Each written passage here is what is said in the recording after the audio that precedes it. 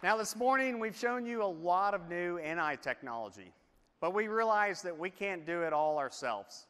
Just like the iPhone needs the App Store to demonstrate the power of the platform, we also need our partners and developers that add to the LabVIEW ecosystem. This last year we've made it even easier for developers to create add-ons that extend the functionality of LabVIEW.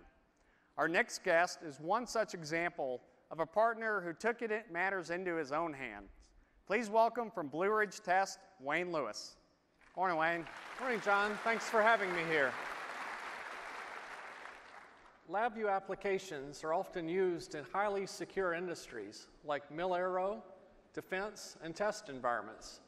Our Biometric Login Toolkit is a plugin for LabVIEW that enables diagnostics, managing enrollment, and user identification and verification to create secure applications. It includes everything that you need to implement a user login. To demonstrate this, I've set up an example test stand system.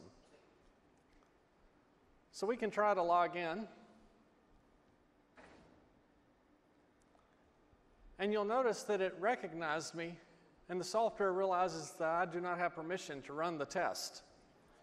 So why don't you try, John? Let's see if I have a little more power. And now we see the software recognizes you, and the test begins running.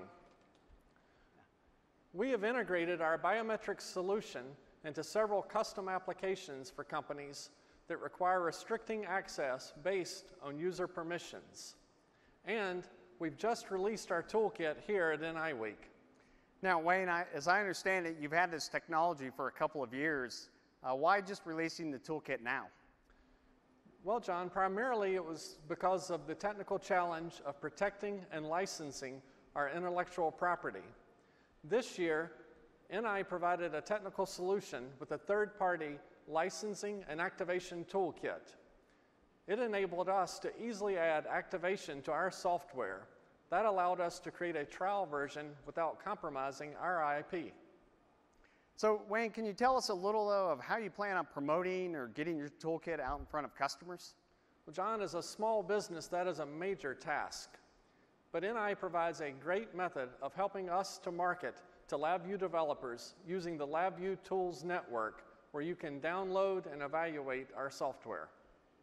So, in addition to Wayne's Biometric Toolkit, on the LabVIEW Tools Network, you can find all sorts of add-ons, from code libraries and UI controls to connectors to other software environments, and much, much more.